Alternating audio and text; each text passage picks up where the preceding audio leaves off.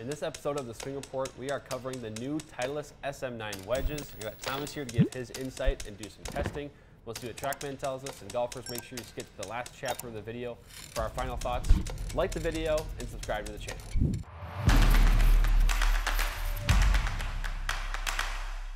Hey golfers, I'm Drew Mahowald of Second Swing Golf, and today I'm joined by Thomas Campbell, Master Club Fitter here at Second Swing at Minnetonka. Today, new wedges for this Swing Report. Titleist SM9, the Bob Vokey wedges. Bob Vokey, of course, one of the most renowned golf club designers in the world, working with Titleist and their wedges forever now. And SM9 is here. Always an exciting time because we always say in fittings or in videos, these are your scoring clubs. The wedges are your scoring club. This is how you convert birdies. This is how you save pars with these clubs. So wedges are going to be very important. So Thomas, in the past, what have you noticed from the Vokey SM series, spin build series, and what do you see differently maybe from SM9 here? Yes, so I'm glad you said SM series because it's not so much SM8, SM7, SM6 wedges. They've all been great. They're all so good. Let's face it, they're our #1 fitted wedge at pretty much anywhere. I mean, you watch on tour, most golfers are playing like these wedges. They're so easy to fit with. You've got the different bounces and grind options. So the nice thing I like about the SM design is it's just so easy to fit our customers, regardless of what their swing type is, whether they have a steep attack angle or they have a shallow attack angle. So whether they're a sweeper or a digger, they just make life so easy, and it's always exciting to see what is new coming out. I would probably say I'm not going to expect more ball speed or or more spin or anything like that. It's I always think about wedges as you mentioned, they're scoring clubs, they're performance clubs. You want them to do the same thing every single time. So I think kind of along the lines of maybe like a car, essentially. You've got your 2020 car and your 2021 model. It's not going to go faster. It's going to look pretty similar. But you've got to bring out something new, right? There's always going to be some innovation going on, and we can talk about the innovation there with these wedges, but they look good. They've always looked good, and I think they're going to perform really well. And so we talked about you mentioned the different sole grinds. There's 6 different grinds that are very popular among whether it's tour pros, whether it's amateurs. They kind of fit all across the board. So we'll talk about kind of maybe who those are each for, maybe towards the end of the video. But the thing you mentioned about the tech innovation is kind of the center of gravity. That's what they've gone for in the SM8 anyway. That's what Bob Vokey did. SM9, he kind of refined it by moving the center of gravity up a little bit. So it's almost like it's basically in front of the club face in a way. So what that does is it makes it promotes a lower ball flight, lower launch. And with wedges, it might not seem like at first glance, maybe the novice golfer doesn't quite, why would you want it to launch low, but that's how you control the ball. And control is the name of the game when you're hitting wedges to try and get it close to the hole. Right. When you're hitting a wedge, you want that ball to launch low and spin. And you think about the grooves. What part of the face do your golfers hit? And ideally, you want to be between grooves 2 and 5.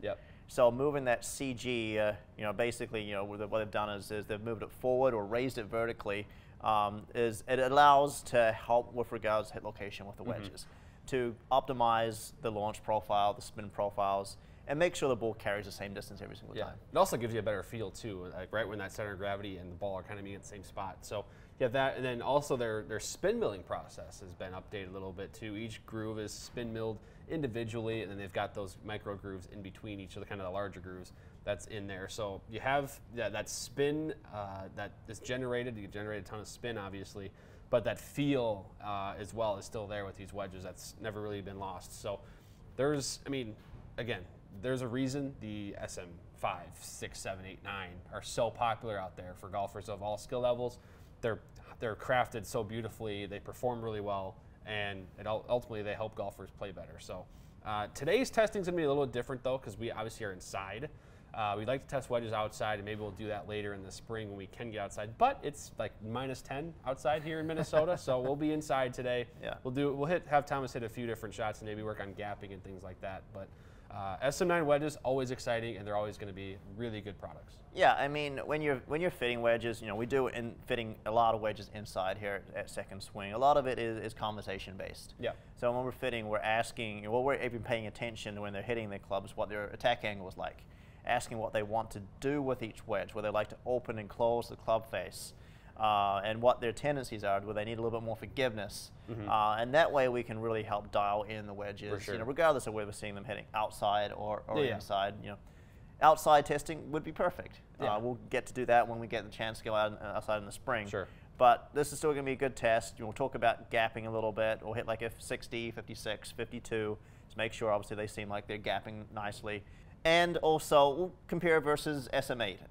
As I mentioned, I'm not going to see a major difference, but maybe I'll hit a couple shots with SM8, SM9, and just talk about the look and the feel and see if there's anything there. Well, one thing too, SM8 was a great wedge series in its own right, so there's only so much Titleist can do to actually improve on that, but it appears as if they've done that. So, Thomas, are you ready to hit some shots here? Let's do it.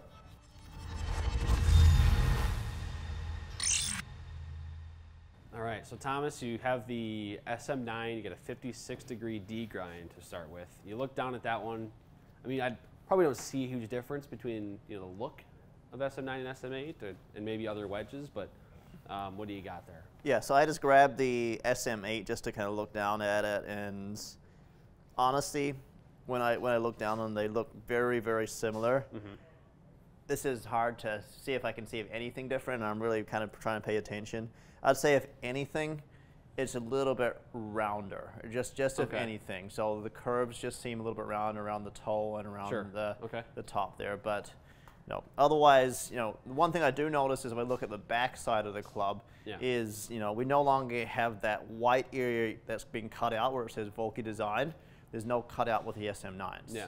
So maybe that's a little bit to do with moving CG around a little bit and everything else that is too. So there's no cutout anymore. Looks a lot cleaner from this side for sure. It looks like a blade almost from this side because there's just nothing going on. You can't rub your finger and feel any indentations. Yeah, they definitely changed that up a little bit. But looking at a dress, it doesn't look like a ton of difference there. So. Right. Yeah. It's really hard to see really anything. So any changes made are not really to the appearance at a dress. Right. Yeah. Let's start out hitting some shots here. I'll probably hit like my 10-30 swing with each wedge, and we'll take a look at some numbers.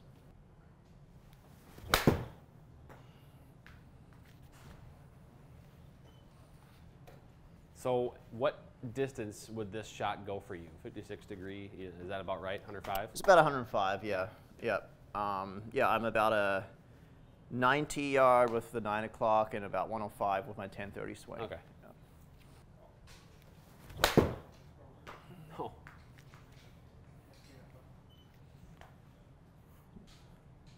right. Seems pretty consistent so far. Well, good start. 105.0, 105.5. Yeah. It's going to be a tough ask, but that's, as I mentioned, I love to hit at 105 with a 10-30 swing. It's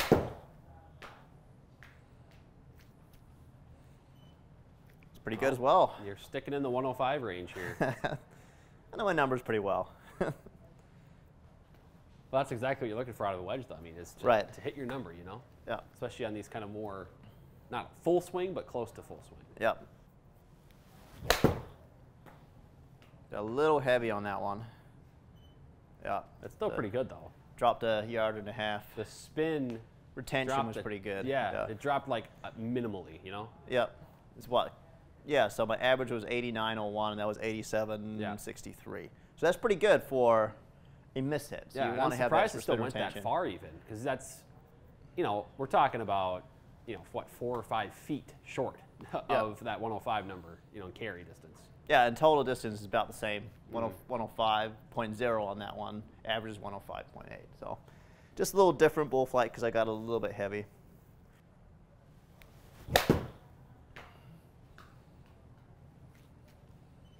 Yeah. Similar there again. That one's dead straight. Yeah, 1 foot of curve on it. So here's our dispersion and numbers here. So we've got 5 shots. They're all very close to each other up there. But, I think it's worth noting how close together all that is. It's very consistent. You got, you know, 105 is that number you're looking for. 104.7 is that average carry. Yep. So yeah, it's good. You know, and then what do you think about the feel? You know, is there anything lost in feel or gained in feel from maybe the previous models here? And of course, we could probably test SM8 here. Yeah, maybe we'll hit SM8 next and see if there's any difference. From when I've hit SM8 in the past, I'm not really noticing at this point anything noticeable. But yeah, I'm just curious to see, you know, if we do notice maybe that ever so slight difference in the launch, maybe a little bit lower with the center of gravity. We'll see. Yeah, that's hit SM8.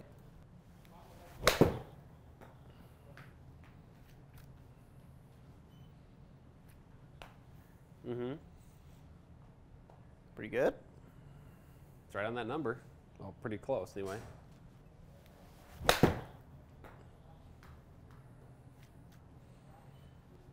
That was a little bit heavy on that one. Heavy? Yep. I went about 5 yards shorter. Mm-hmm. I'm just noticing the spin is still up. Yeah. The smash factor number dropped just a little bit. Mm-hmm. My club speed was the exact same. I mean, path numbers were great, but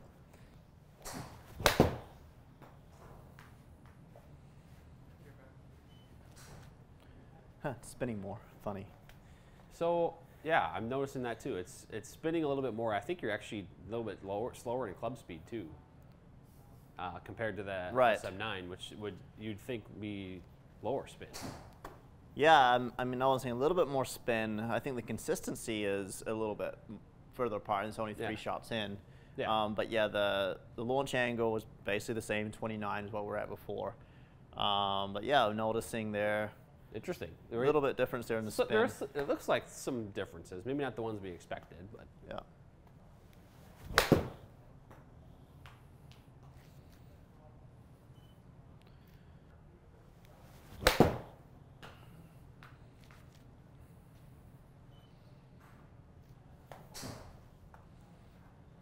All right. So SM9 and SM8 with 56 degrees and the D grind here. There's our dispersion circles, a little bit tighter with the SM9. Yep, seeing that. And the big difference to me is the spin right here. Right, I'm a little surprised to see the SM8, you know, all of a sudden spinning, you know, 500 RPMs more. Yeah. My club speed was the exact same. I think we're what, about 77 miles an hour.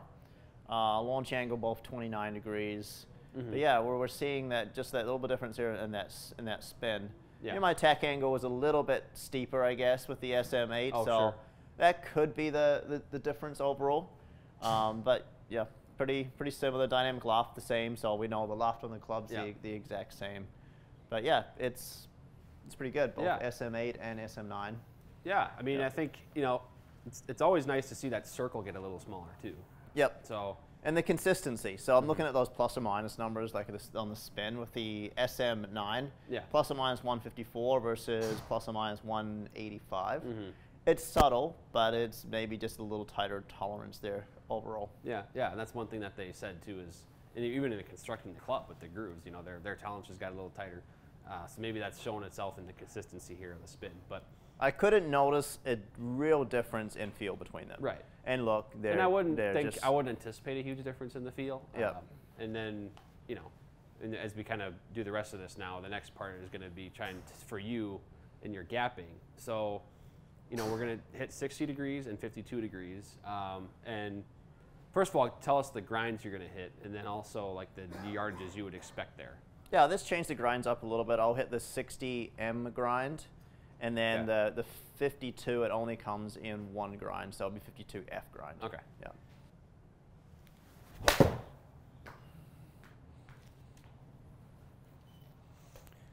I like that. Yeah. Right off the bat, that's my number, so 120. 120 is that carry number. There you go. I'm separated about 15 yards between the two of them. Yep.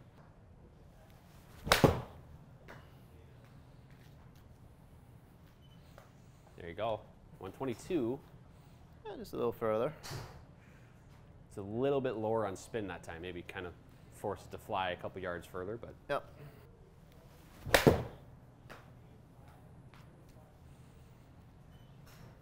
There you go again.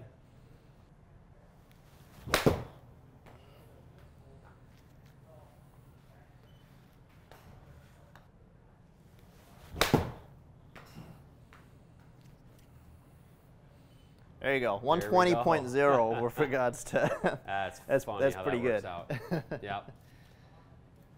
So we've got your 52-degree SM9 F grind. So explain. So the F grind is it the only one? The only grind offered at 52-degree? Yeah. So F grind is available all the way up to 56. So from 46 to 56, and we'll talk about in the who's it for about these balance grinds, but. F grind's square face design. Yeah. I know that's the one that's kind of that designed for the full swings. Right. You're not opening and closing the club face with this one. Right. Yeah. And most golfers are using a 52-degree wedge for kind of just attacking the flag on a more full swing. But I think it's encouraging for you, obviously, to know, hey, 120.0, that is what you said for your yardage on this shot. Yeah. And you carried exactly that far. And also these, their circles are not very far away either. So that's promising there. Any other numbers that you want to look at here, Thomas? And one thing that jumps out to me is how consistent the spin was. That's pretty good. Considering the ball was going further, that spin's consistency at plus or minus 78, it's really hard to beat. But yeah, because there's less loft, you'll notice the ball's spinning a little bit less, and you're seeing a little bit more ball speed overall. But yeah, that launch angle still lower, which is good. So low launch to keep that thing nicely flighted coming through the through the sky. Again, that is one of those things that they were working on. Is it's almost the opposite of a driver. With the driver, you're looking for that high launch, low spin combination, and with a wedge, it's almost different. Like you want that low launch and a lot of spin to be able to control the ball a little bit. You don't want to have like so much. No, you don't have so much spin that the ball is spinning backwards on the green. Right. So when I'm hitting a 1030, the reason I hit a 1030 swing as opposed to a full swing with a wedge, that's pretty much my full swing. Because you don't want a 12 o'clock swing with a wedge, because then you're gonna it's gonna go sky high with a bunch of spin, and the wind could do anything to it. Right. So that's your full swing with a wedge is a 1030 swing, and that's kind of a good pointer for golfers to take note of and maybe implement in their games. But that spin consistency out of this wedge, I think that's really impressive for a 52-degree wedge, hitting it 120 yards, but having the spin be that close to each other every shot. Yeah, it feels really good, looks really good at address. They've always looked and felt really good at address, and it's no different with SM9s versus SM8s. Well, let's try the 60-degree here and see if we can get the same, consistency from that one as well. Yep. So 60 for me, 1030 swing is 90 yards. 90 yards. Okay. How about the grind here? What are we going with that? So we'll change up the grind a little bit, just so we got a different option here, and we'll go with the M grind. Okay. M grind. M grind is 8 degrees of bounce on it. It's heel and toe relief. So toe side, heel side, you'll notice how it's kind of ground a little bit around. A little more camber there. Yep. Allows you to open and close the club face a little bit easier. So your higher lofted wedges, around the green, this is something you can rely a lot on. Sure.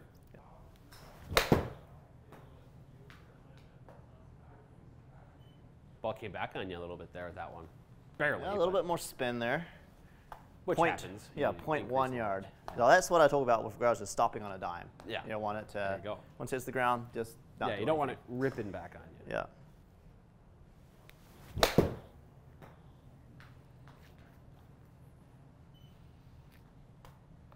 Interesting. Spin climbed over 10,000 that time. Yeah. Loft's doing its job. That's why I wouldn't swing this thing anything more than anything 1030. higher than that. You get up to 11,000 spin, for example. That's when things can get really crazy.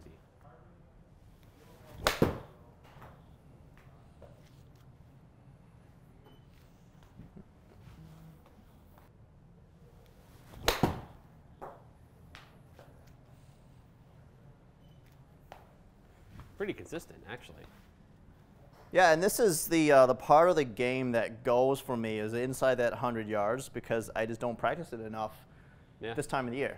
So you really can't. I mean, you can hit shots in a simulator bay, but it's nothing like the feel and seeing the depth of how far you have on a golf course. Right, outside. And this is the most important part of your game to dial in when you're coming out of that winter month, especially those Minnesotans.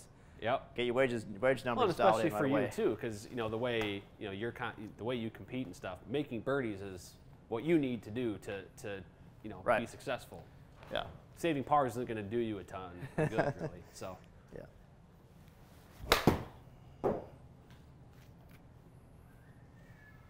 So 60-degree time. the average carry 91.1, so you're within a yard of your number there. Yeah, you're within a yard of your number on all of them, and you're actually on the number with the 52 degree. So yeah, but that's 4 feet further away from the hole than I would like. Well, I know that, but your takeaway on 60 degree, anything new that you learned? You know, I think it's interesting that you're, you know, so the jump from and spin, right? So from 52 degree to 56 here, you went, you know, what, 600 or 700 RPM, and then you went another basically 1,000 to the next club. Is that expected? Yeah, that that's what I would expected. Probably 700 to 1,000, depending on the club. We got 4-degree difference between each club there. You see that kind of with irons as well, from 6 iron, 7 iron, 8 iron, 9 iron. As you have more loft on a club, you're going to see more spin. Yeah, yeah, and that kind of increment is basically more or less the same there as you go up. And then, you know, we can talk a little bit on, I just want to look at the consistency numbers really for everything and how small they all are, because really the SM9 56 degree degrind, you know, that's probably the best consistency for all of them overall. But I mean, in general, this club, or these clubs, I guess, are doing what you want them to do. I mean, you look at the map here, where this is very zoomed in, actually, for those who don't know. I mean, we're talking, this whole scale here is 5 yards, and these 60-degree shots are no more than basically a yard or two away from the center. So yeah, you get rid of that yellow circle. You can see SM9. You're basically separated there by 50. I mean, even the yellow circle is about the same yardage, but you can see 15 yard apart with regards to numbers. Everyone's going to be different with regards to those yardages. For me, it's 15 yards is my gapping. Yeah. So I mean, clearly SM9 delivers and allows, you know, a golfer, if they're going to go get a set of wedges, the gapping is going to be there, the consistency is going to be there, and it's going to perform the way that the golfer needs, and then it's ultimately up to the golfer to deliver the swing, I guess. Right, and then it comes down to the fitter figuring out and talking to the customer about what grinds and bounces that everyone should play. Yeah, well, let's dive into that right now.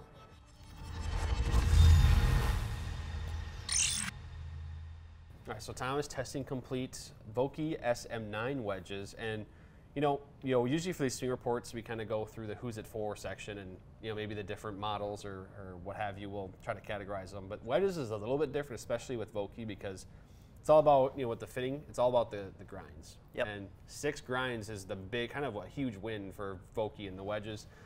So in the 6 different grinds, let's kind of go through them, and we'll explain the who's it for on each of those. So let's start with, we talked a little bit about the F grind, but talk to me a little bit about who would be fit in for, you know, an F grind and what the purpose of that grind is for. Yeah, so F grind, it's a full sole grind essentially. It's for players that deliver the face square at impact.